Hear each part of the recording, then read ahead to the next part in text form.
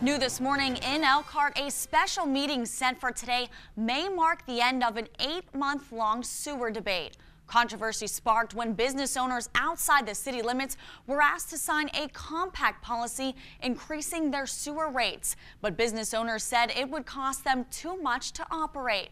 Months later, council members are now finally expected to vote on some sort of compromise.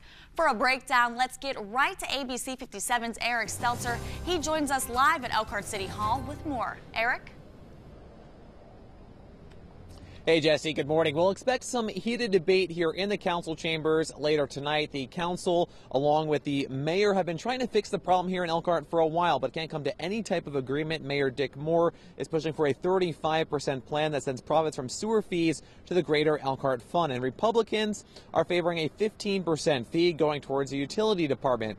The delay has business owners here on edge in Elkhart. Many have been at these meetings at City Hall and not happy with the possibility of an increase in fees. Some say the bills are already high as it is and think it could lead to some businesses leaving the area. Now, that meeting tonight where they're going to discuss this sewage issue, that's expected to start around 7:30 here at City Hall. And although they are going to probably, they will be talking about this later tonight, there is no guarantee that they will come to an agreement. Reporting live in Elkhart, Eric Stelzer, ABC 57 News.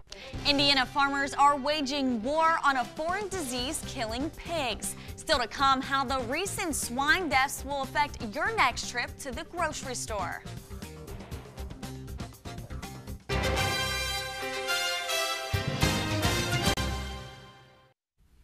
Welcome back. It is 5:44 in the morning. One man finds out what it's like on the other side of the spectrum after he becomes a fish's catch. Now, you got to see this video. Check it out. Talk about trading places. As you can see, the fisherman is wrist deep in what appears to be a monkfish. Now, the man is forced to pry the fish's massive mouth open. The fish may have latched onto the man's arm while he was fishing with his bare hands. It's called a practice called noodling, often used to catch catfish. In the end, the man managed to escape its toothy grip. Now, check out this kitty struggling to squeeze through a doggy door. Now, the furry feline weighs in at a whopping 26 pounds. The plump cat, who sort of looks like Garfield, was caught on video struggling to get a grip on the floor. Now, eventually, it pulls itself through the tight opening. I hate to say it, but that's one fat cat. You know, cats, when you need a diet, people or cats, when you can't fit in the door.